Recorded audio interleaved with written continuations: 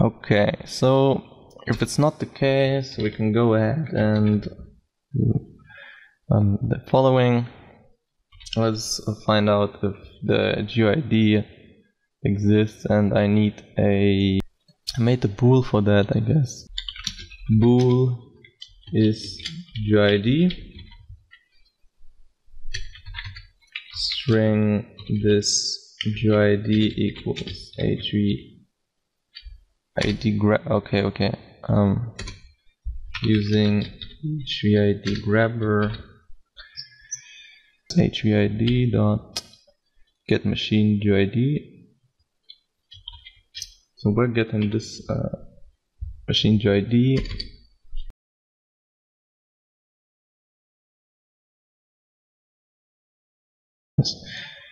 I was thinking I didn't have a loop for looping through, but I have. Here it goes. That doesn't even make sense, because we ask, is it the GUID, and we return false. If it's equal, it should be true. Anyways. This is the worst problem right now. The most problem is like getting through. This time we already have 22 minutes. The editing will be taking a damn long time. I see that coming. And if we didn't find anything, we return also. If it turns out nothing of these, it wants a return true. So the whole thing works. Logically, this makes sense. So let's get back to. I had to get file names also. Private static string array get file names string path, and I don't know if I have the path anywhere. I have, I guess. I just don't remember what we coded here from string from the last tutorial. That's the problem. String files equals directory dot get files path.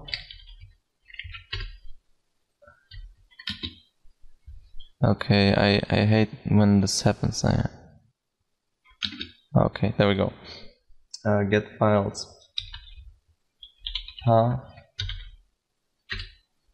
for int I equals 0, I is less than files dot length.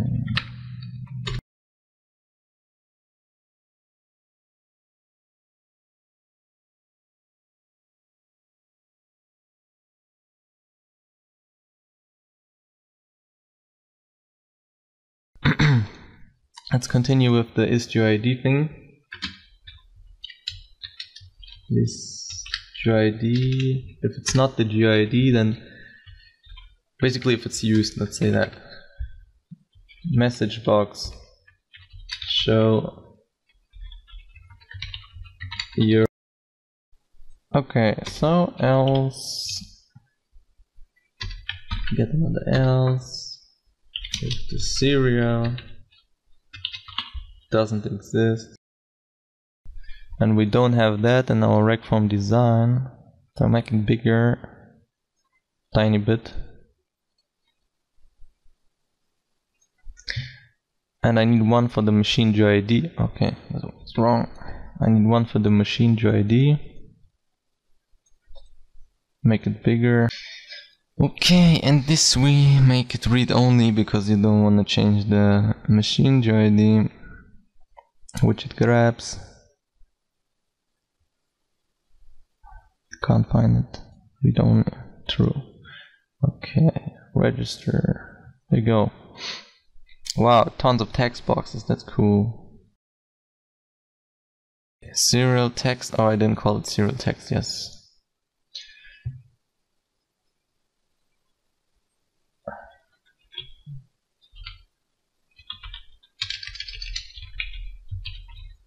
Now it should work. Yes. Serial exist doesn't exist, so we need to make a serial exist.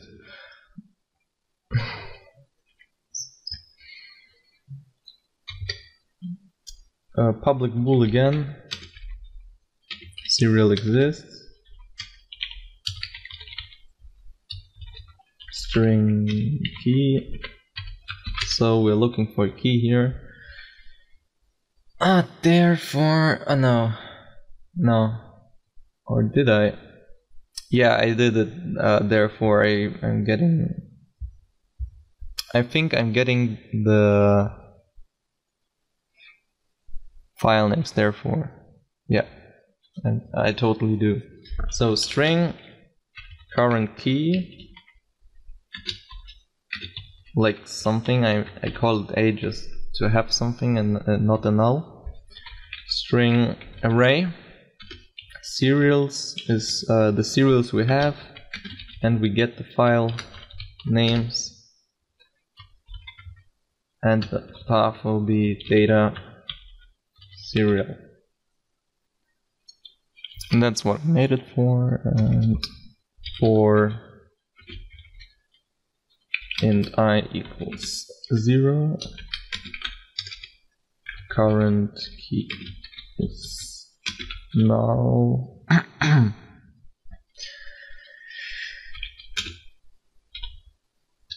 plus, there we go.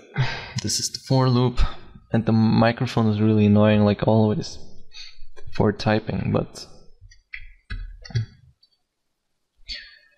yeah, try.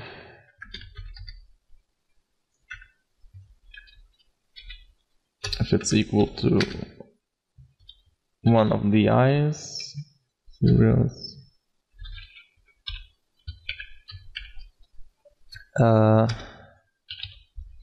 If the current key equals to key, and what's key? What do I, oh yeah. If the current, yeah, okay, I understand. So we're getting a key which I typed. Then we're this is the current key. It's always one key from serials. Basically, the order place or the place in the array. Each key has a place. So the current key we have right now, if it's equal to the key I typed, then it's a true, and if not, then it's a false. And of course we delete the file. As I said, the key is used, it's gone from the list. Otherwise you could have multiple users registered with the same key, and we obviously don't want that to happen. Current key. Return a true. This is it. We do next. We exit. Try and catch an error. Any error exception, which means false. So since somebody types nothing, we don't want to get him an error. We just go false, straightforward. False, false. Okay, that's nice, of course. Double false, but do it like this. Go here. If the current key equals null, then we're finished with the file. Return a false. So this is basically when we are finished looking for it. If it's null, since this is continuing, this is outside the loop. That doesn't make any sense then. Or does it? The loop ends anyways. I don't know why I did this. This is really unnecessary because this is like a double trouble thing in here, because the loop ends when the current key is null. So if it's found, it's true, and else, okay, so we'll just return a false because it wants us to return a false outside the loop. So here we save some code and this should be working, I hope. Maybe my brain is just away AFK from keyboard and I'll mess stuff up. But anyways, let's hope it's alright now, because it's not easy to have an overview on this and I want to really get done because I have a lot of things to do and other tutorials to make.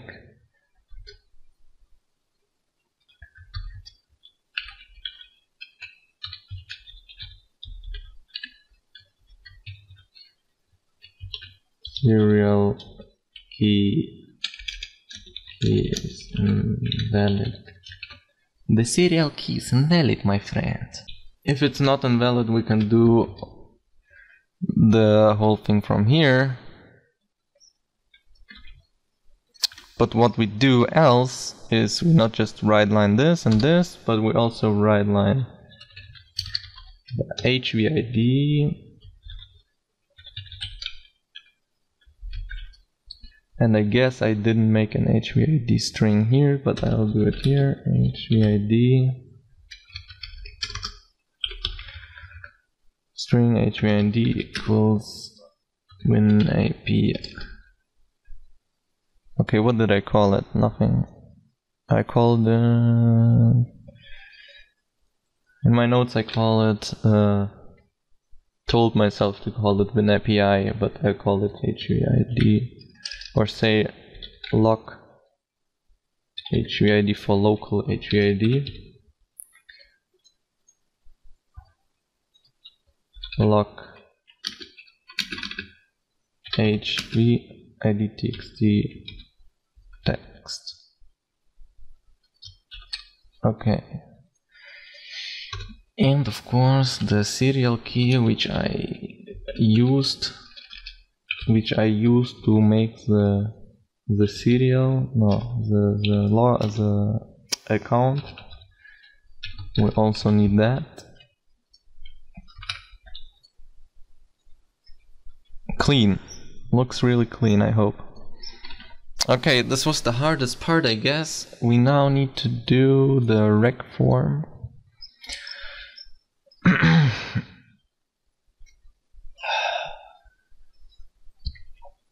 And for a strange reason, now it's different. But here I call it HWID, and in this here, I wanted to call it. Which one? I wanted to call it is HWID. Okay, we'll call it is GUID because we called it already. Read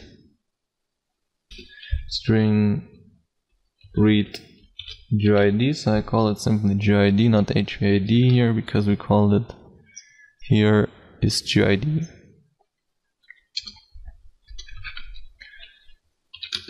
If read a GUID is equal to HWID.